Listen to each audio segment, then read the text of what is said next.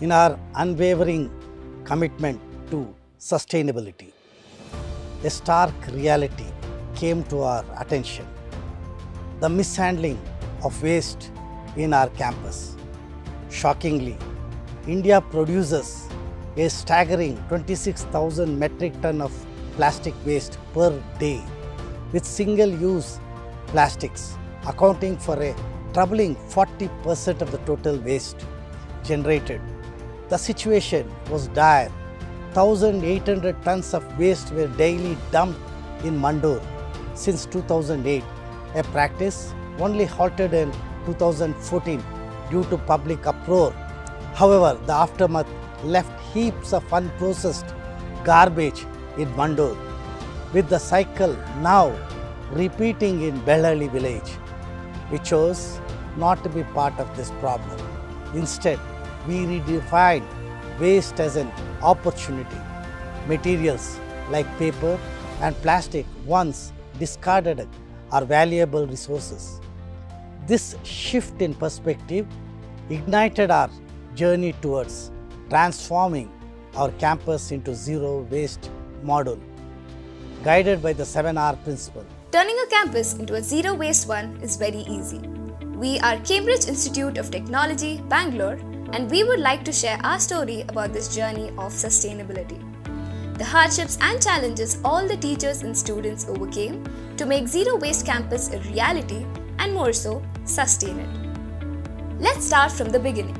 Well, Cambridge Institute of Technology, with more than 3,200 students and 270 staff, produce around 2,000 kgs of waste every 15 days.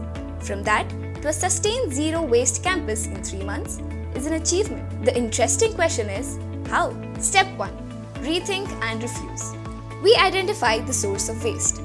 Food packages and allied services, being the largest source of waste, automatically directed us to the food vendors in the campus, including the bakery, juice bars, and canteen. Food parcels from the local eateries again generated a lot of plastic waste. Hence, the immediate step was to ban all single-use plastic inside the campus. This reduced our waste generation by 30%. Step 2. Reduce. Here's what we did. We asked all the vendors not to use single-use plastic and replace it with reusables. So, plastic and paper cups were replaced by steel glasses. A consumption of 500 paper plates and spoons daily in the canteen was replaced by steel plates and spoons. A cutlery bank of steel plates, spoons, and glasses were created to substitute the massive usage of paper plates and cups during events. Steel tiffin boxes were provided to each department for faculty to get food parcels. Well, students in hostels always wanted to have a takeout once in a while. The hostel students were asked to rinse the covers and segregate the waste. Guess what? It worked. Simple, isn't it? Well, the war wasn't over. Step 3. Rot. Here, we take care of the wet waste generated. Food waste that was generated was taken by the piggeries, vegetable peels were directed to the cows, and the remaining went to the compost pit created in a secluded corner of a campus. The dry leaves and the plant byproducts also went to the compost pit. These composts are now being used for our gardens. Step 4. Recycling. We went into an agreement with ITC. On a mutually agreed time, ITC collects all the dry waste and takes for recycling. We aggregate the dry waste into 20 categories in our Dry Waste Aggregation Center. From October 2022 to July 2023, we have generated 36,599 kgs of dry waste. The interesting thing to note is that what we used to burn or bury or send to BBMP is now a resource for us. For example, torn papers generated was about 3,449 kgs and small cardboard was about 400 kgs, totaling nearly 4,000 kgs. Remember, 22 trees are cut to manufacture 1,000 kgs of paper. Hence, we saved 88 trees in 10 months. Isn't that amazing?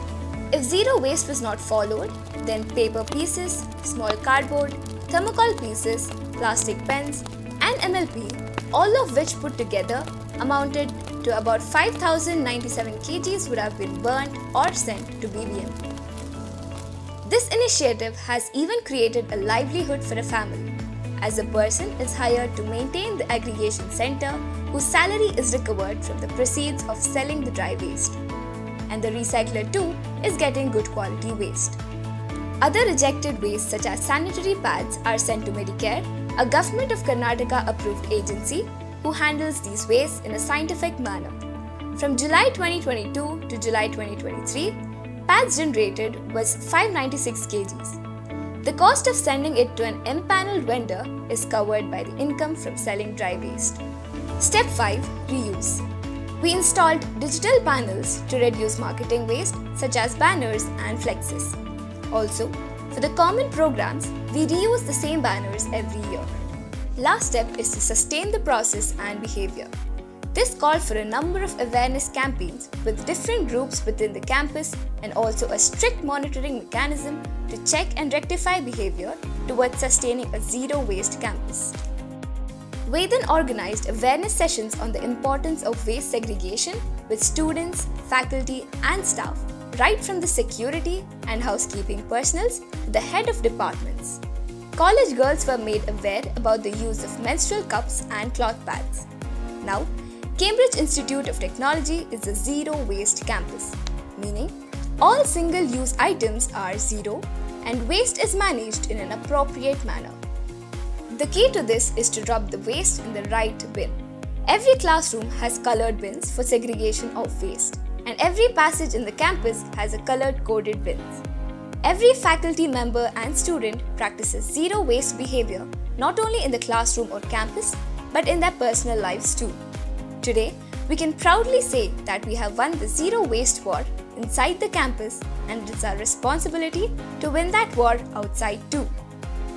A ripple effect of this is that our model has been accepted by the TMC Mudibidre, who are promoting it in the educational institutions under their jurisdiction.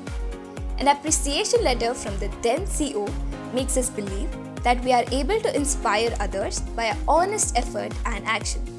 The letter reads as below.